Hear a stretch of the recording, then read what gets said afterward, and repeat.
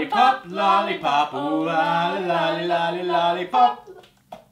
That wasn't right. Alright, I'm Mike. I'm Kat. I'm Jack. And today we're reviewing Lollipop Chainsaw. From the creator of No More Heroes. I realized when you guys talk, I have to stop doing this. I move my mouth. As you guys know, normal... It's an action, hack and slash arcade game, essentially. And it's taking a lot of flack for being a hack and slash game. It's like grinding, collecting, and upgrading, and it's kind of like... go around and kill stuff. It's not like a God of War. It's not like that type of hack and slash where you That's an adventure. Well, this is a story adventure.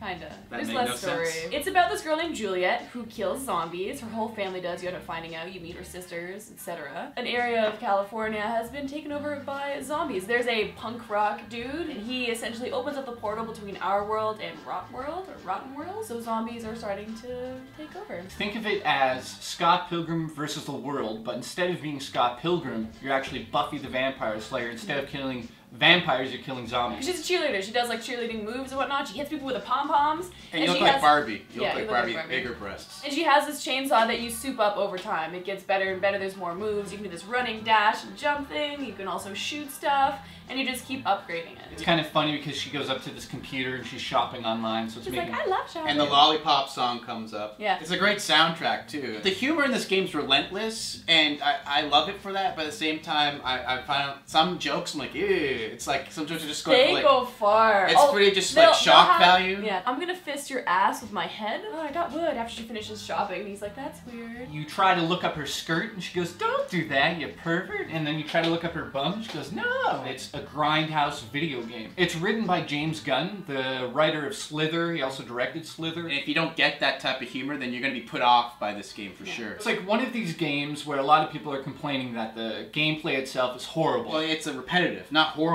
It's just repetitive. Well, It's repetitive, but you're always no, upgrading. I didn't say I think it's repetitive. I'm saying a lot of people find it repetitive, but they actually do an excellent job of changing up the gameplay. Because there's these little mini games that you play, and also these little dream sequences where Juliet will like chop a mushroom down and she goes on a trip, fight like a big giant on a boat, stinky hippie that when you cut her in half she clones herself. Yeah. But each boss battle there's a formula. It's important to note that on her skirt is her boyfriend's head. She severed it. He was about to turn into a zombie, so she saved him by severing it. And so he comes around with her and he comments on things, which is funny. And he's like on her butt, which is kind of weird. Every once in a while there'll be a body that'll show up that doesn't have a head, and you can put Nick's head on it, and you have to do, kind of like in God of War, hit the right keys in order to make him do whatever action you need him to do. I think he's the best part of the game. Just that humor that he creates, just dangling on her butt. Some of the best lines in the game. Nick's voice is done by Michael Rosenbaum, the Lex Luthor from Smallville. So what's really unique about this game is, just when you think you've seen it all, it gives you something else that's just over the top. Oh, Amanda used to be hot, but now there's like, her guts are coming out of her vagina. Whoa. You knock something over and coins come flying out of it, and like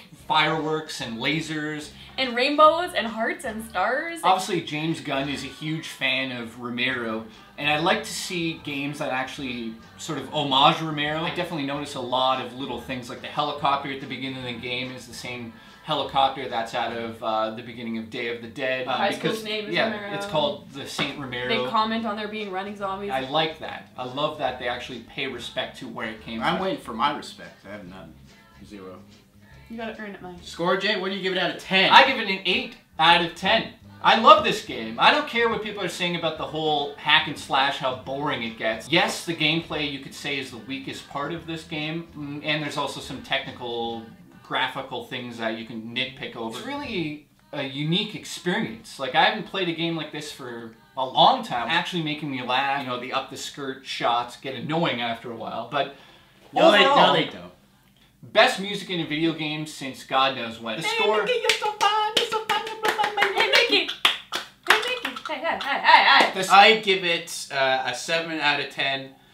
Reason being is I didn't like the auto aim feature. The aiming in it I thought was kind of terrible. She shoots from her chainsaw and the auto aim is not so good. The camera angles sometimes really get screwy. And you can't change the camera angles at certain times. Yes, they do a great job changing it up, but the actual journey of the whole campaign, it's over pretty quick. There's like no multiplayer or anything like that. I feel like it's a bare bones. I'll play multiplayer with you. Other than that, like, it's funny, it makes you laugh. It made me laugh anyways, because I'm a simpleton. This game reminds me of Saints Row the Third. Same type of over-the-top humor. I mean, there's no dildos or anything in this that I could find. Kat, what do you get out of 10? Kat, what do you give this out of game? 10 cat chats, Hey, what do you give it? Suntan lotion. I give this game a 7.5. I liked it. I thought the story was funny, and it's an arcade game. It's one of those games that you kind of want to play, you only have a little bit of time, so you just want to play something quickly. It's not a game where you're, oh, I need to know what happens. It's not like Uncharted. I like the upgrades and all the ridiculousness, like the rainbows and the stars and the music. It was all a lot of fun. It was a fun game. It wasn't that long, and the story wasn't compelling, really. So it wasn't amazing to me, but it was fun. If you want to just kind of chill and lay back and play a game, laugh a little. As a girl, were you offended at all by the character? Did you find her, a lot of people find her, Juliet, annoying. Apparently my opinion doesn't count on these things because What? I am a man in a woman's body. Oh, okay, so you liked it a lot. I thought it was hilarious. The tits. Oh, I want these tits. It's just so- enjoyable. It's a really fun game. How gay is this, guys? Oh. Somebody said you're not funny on the show anymore. I'm hilarious. I think this is funny. Bullshit. You remind me of Scott Pilgrim, and now this is his next game. And it's an Sure. action hack and just blah blah. And it's an Someone action. walk in there. It's crazy. Hello? Hey, bud. I'm just filming right now. Are you coming now? Okay, Gunzy. Okay. Oops.